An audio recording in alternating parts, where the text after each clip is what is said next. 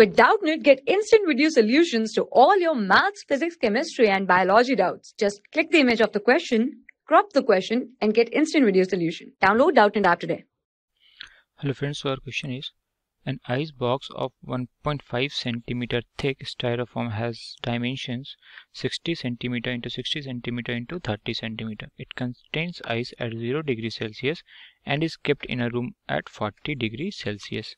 Find the rate at which the ice is melting. Latent heat of fusion of ice is 3.36 into 10⁵ joules per Kelvin, and the thermal conductivity of the styrofoam is 0.04 watt per meter degree Celsius.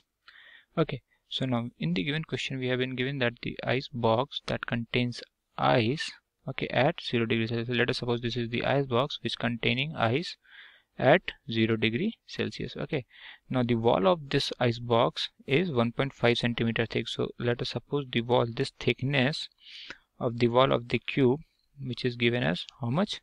This is given as 1.5 centimeter.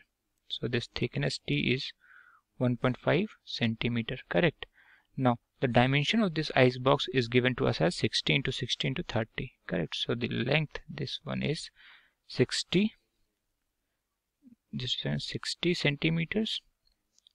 Okay, the height is given to us is 30 centimeters and this width given to us is 60 centimeter, correct? These are the dimension of the ice box, correct? Now it is saying that this ice box is contained in a room whose temperature is how much? 40 degrees Celsius. Okay, so the outside temperature is 40 degrees Celsius. Let us suppose that this is T2, theta 2, and the inner one is the theta 1, correct?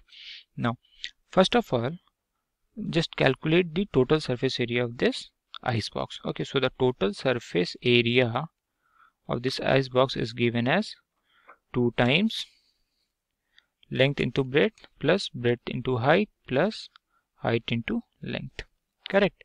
Now from here, where we get as from where length is given to us is 60 centimeters, breadth is given as 60 centimeters, and height is given as 30 centimeter. Putting these values in the above equation, we get the total surface area.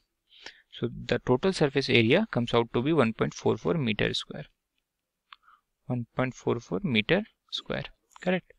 This is the total surface area through which the heat conduction is taking place. Okay, since the thickness of the wall is given as 1.5 centimeter. Okay, so we can find the rate of the heat flow into the box by the Fourier's law of conduction, correct? So the rate of heat flow into the box will be what? Rate of heat flow into the box, okay, so this will be what? Delta Q by delta T, correct? Just a second, this is capital T denoting the time, correct? Capital T is equals to what? Ka theta 1 minus theta 2 divided by the thickness T, correct? That is 1.5. okay, from here putting the values, that K is given to us is 0.04 into area is 1.44 into the temperature difference is 40 divided by the thickness is 0.015 meter, correct? From here what we get is the rate of heat flow to the box, that will come as 154 watt. Okay, so we know the rate of the heat flow, correct? Now we have been asked that at which rate the ice will melt, correct? So the ice will melt at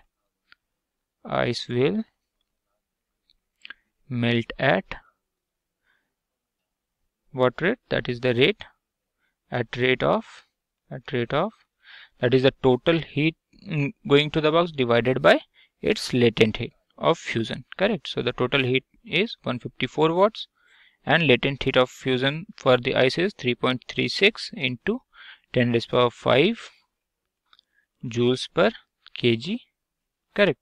From here what we get is 0.46 gram per second. So the rate at which ice melt, rate at which ice melts is 0.46 gram per second, or 0.46 gram of ice melts in a second. Okay, so this is the answer. Thank you. For class 6 to 12, IIT JEE and NEET level. Trusted by more than 5 crore students. Download Doubtnut app today.